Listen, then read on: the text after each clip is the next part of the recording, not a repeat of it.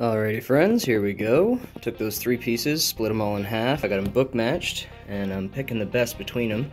You can see here, going through the planer, it's got a big chip out, so that one's off to the side, which is exactly why you always want to cut more than you need, because now I've got these two nice pieces. They're going to be book matched, making the picture frame. Wish me luck. Alrighty, here we go. We got the mounting grooves routed out. Switched the bit over. This is going to be the decoration bit for the outside, but first what I want to do is get the 45 degrees cut. I got the miter saw over there. Get those cut, get everything stapled together, and then I can run the frame around the outside with the decoration bit. And then all I got to do is route out some spots for the clips, and we're good to go. So, wish me luck. By the way, guys, real easy way to get matching angles is if you can see just down the seam there. Well, maybe you can't see it. I've got some painter's tape with super glue holding the boards together. So that'll get the angles, and then all you gotta do is just pull the tape off and flip them over and they're good to go. So yeah, if you guys ever need to do something like that, there you go. Here we go, friends. Got all the 45s cut. Now it's just a matter of getting them glued up, stapled, get everything dried, and then using the decoration bit, slowly working up to the depth, and she'll be good to go. Wish me luck. Well guys, I am happy to report that I am the big dumb, because as you can see, I stapled on the back, but I didn't do it inside the cutout, and now, more. So, gonna have to rip everything apart, and I think what I'll try doing is putting little slot pieces in there to hold everything flush, and we'll see how that turns out, so wish me luck. Hey guys, quick update. So, this corner is actually holding together pretty strong, so I don't know, I guess I just did a lot better job on that one. No. So, went around, I got these joints all cleaned up. They used to be like patchy super glue and whatnot. Got those cleaned up. I think what I'll do, rather than put slots in the side, is I'll get little stainless steel pins and put inside and then whoosh, stick them together that way. Like, kind of similar to how I do my knife handles, but I think that's going to look pretty cool. So, I guess we'll see what it looks like. And we have locator pins in the three corners that didn't have them. All I gotta do now is throw some glue on them, clamp them overnight, and tomorrow she'll be good to go. Oh yeah.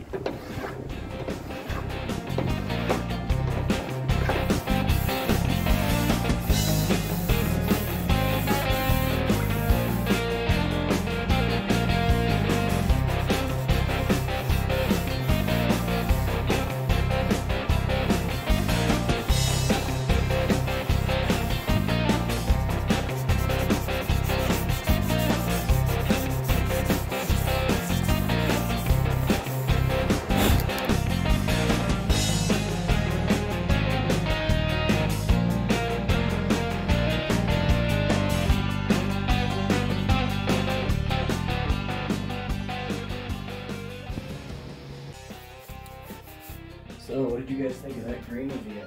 Pretty slick, eh? Yeah, I always love the first coat of finish going on. But, now that we've let it sit for a few minutes, what we gotta do is buff it out. So, follow along with me, and we will buff it out.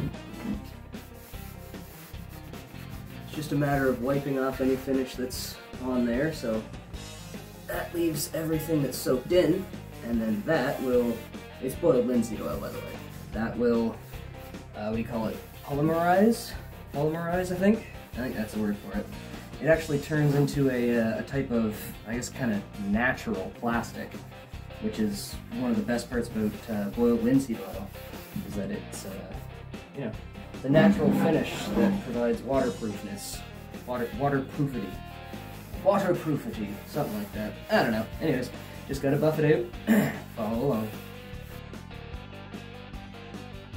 While I'm here, I figured I'd show you guys the router bits that I did, and that just puts a spot for little clips to go into, and then obviously that's where you hang it on a screw in the wall.